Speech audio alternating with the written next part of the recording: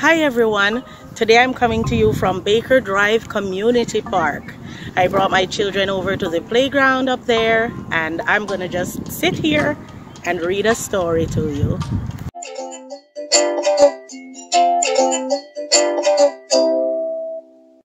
Crossing over the gully. Trevor and his sister Betty were hurrying to get home from school. The sky was black and they knew it was going to rain. They had to hurry because they had to cross a gully on the way.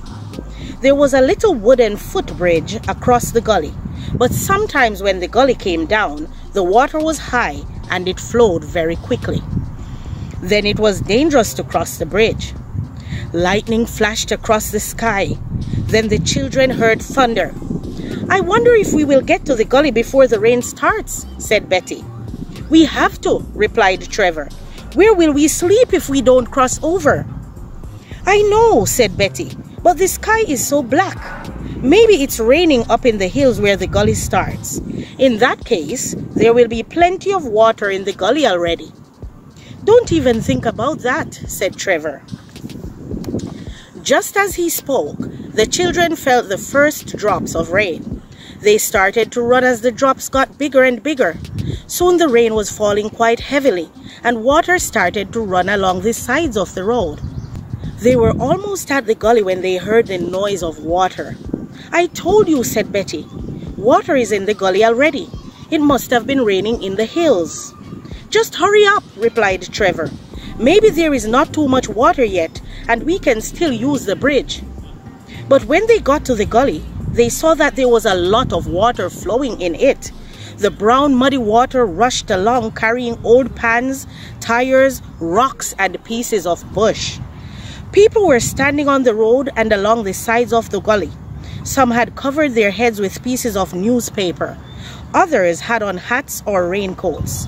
Everybody was looking at the muddy water. "Come," said Trevor. "The water is not up to the bridge yet." "I'm not sure if we should try to cross over," said Betty. "I don't see anyone else using the bridge." "I think they are just watching the water," replied Trevor. "People always come to look at the gully when it comes down. The longer we wait, the higher the water will get." "I'm afraid," said Betty. "The water is high already. Look at the bridge. Look at how the water is splashing up against it." Trevor looked at the bridge. Long wooden poles held it up. In places, bush had piled up against these poles. Sometimes the water would splash up as it flowed around the piles of bush. "The water is just splashing up a little," said Trevor. "Come on!" And he held on to Betty's hand. "No," said Betty, pulling back. "The bridge looks as if it is shaking." "It is not shaking," he shouted. "Are you going to wait till the water is right over the bridge? Where are you going to sleep tonight?" Betty did not move. "All right then," said Trevor in an angry voice. "I'm going to leave you." And he started heading for the bridge. "Come back, Trevor! Come back!" shouted Betty. But Trevor had gone. As he ran by some men, one of them grabbed him. "Where are you going, little boy?" asked the man. "You can't use the bridge now." "Let me go!" shouted Trevor as he tried to pull away from the man. The man let him go. He did not believe that Trevor would still try to cross over the bridge, but Trevor started off again.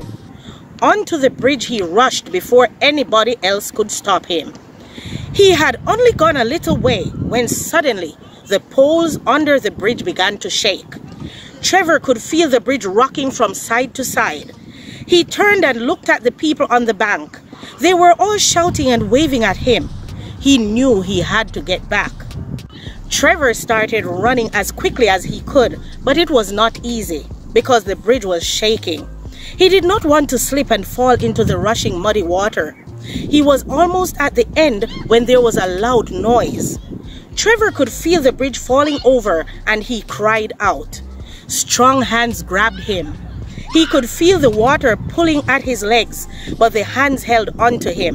Then somebody pulled him up onto the bank. Trevor was so frightened that he could not move. He just held onto the man who had grabbed him. He could hear people talking all around him. Then he heard the man speaking to him. "It's all right now. You are safe," he said. "But you did a very foolish thing. Never do that again." Trevor looked up. He saw that it was the man who had tried to stop him before. "Thank you for saving me," he said. Then Betty came running up to him. "Oh, Trevor," she said as she held on to him. "I was so frightened." The two children stood and looked at the gully. Nothing else was left of the bridge but a few poles. "Well," said Betty, "even after the water runs off, we can't go home." "Don't worry about that," said the man. "I'll take you to the police station. They will look after you there till your parents can come for you. The important thing is that the two of you are safe." Betty and Trevor knew that the man was right. Nothing else was as important as that. The end. So that was the last story for Child's Month 2021. And as this story shows, children are very impulsive. They do not make good choices all the time. So we have to always look out for them. We must show them our love and support all the way. I'm glad the man in this story was calm and gentle, and he showed compassion even after the child was disobedient, because many people do not do that. If a child is disobedient, then we feel like we should leave them up to their own will, and that usually lands them in more trouble than what is necessary. So I hope you liked the story. If you did,